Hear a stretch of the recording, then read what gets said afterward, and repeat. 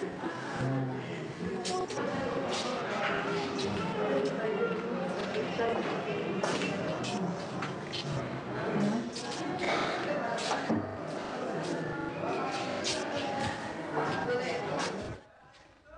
pro-Iranian Hezbollah militia have moved into a number of posts in the strategic village of Maghdoushe, prompting another wave of violence.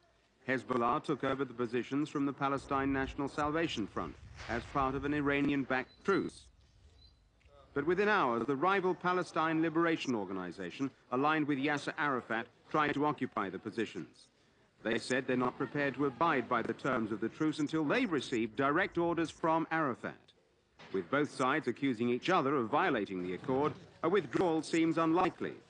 The latest violence has boosted the death toll in the past 7 weeks to 347. With the threat of more clashes, the civilian population of Maghdoushe are leaving for the relative safety of Beirut. Among the refugees, these Christian women. One of the last things still standing in the village is, by some miracle, this statue of the Virgin Mary. I regret to say that we have so far not received a call from the contact we had, and we wish to make another appeal to those people.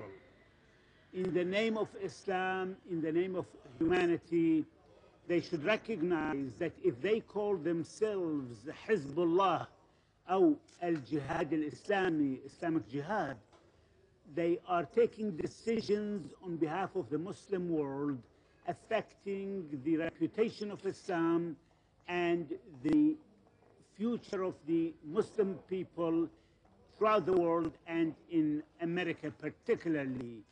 Under Islam, they cannot take these decisions unilaterally without consultation with those people who are affected by their decision.